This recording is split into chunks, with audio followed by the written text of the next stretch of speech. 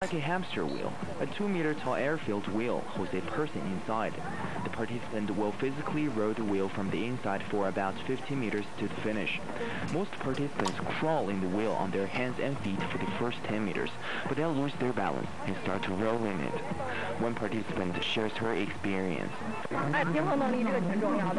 You have to have good balance to stay on your hands and feet inside the wheel. I lost my balance, so I rolled all the way. The result was better than I thought. After finishing the physical tests, the participants are given a 3-page written examination. Vincent Lee says it evaluates participants' knowledge of BMW 3 Series vehicles and European traffic rules.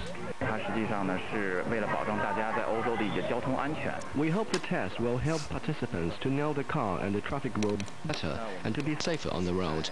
If they know the cars well, they can better handle them when it comes to an emergency. And only when you understand the traffic rules well can you obey them and respect them. We will provide traffic rule training courses to the participants in the future. The winners will be announced later and join the overseas self-drive tour in September.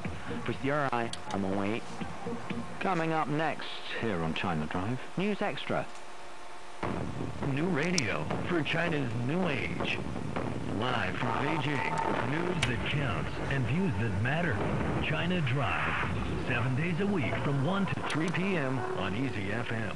It's China Drive, and now with News Extra, here's One Way. An unlicensed motorcyclist was on the run for 7 years after he abandoned an injured passenger in an accident in Shanghai windom trial yesterday for murder. The passenger died at the scene after being run over by a truck.